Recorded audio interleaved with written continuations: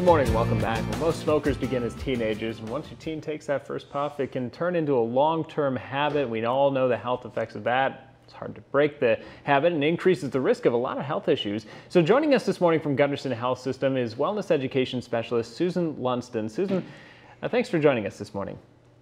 Yep, good morning. Thanks for having me. So what are some of the statistics? I guess how prevalent is this that kids try smoking, at least when they're in the teen years?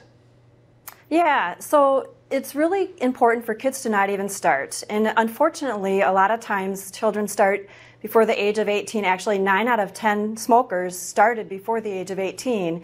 And most of them continue to smoke. 2/3 will continue to smoke throughout their life, so that's an unfortunate stat. So yeah, to help prevent kids from even starting is really what would be best. At what age do you suggest we start to talk to our kids about it? Is there an age that's too young to talk about it?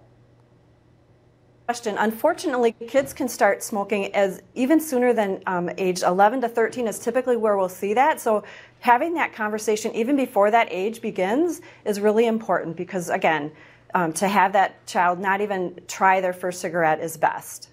So with things like e-cigarettes and vaping, all these trends now, how does that play into making the conversation maybe more difficult? Yeah, so today it is a different world out there. There's so many different options, and unfortunately, that's a decision that the children have to make. And so, as an adult, how can we help them be more aware of what are the concerns there? So have that conversation. There are chemicals in these products, and we have concerns about them for your health. Sometimes with youth, they don't necessarily see an immediate concern there, but again, there are concerns with those chemicals affecting athletic performance. With immunity and such, with response to fighting off illnesses. So certainly we want to have those conversations because there's immediate as well as long-term effects with using those products.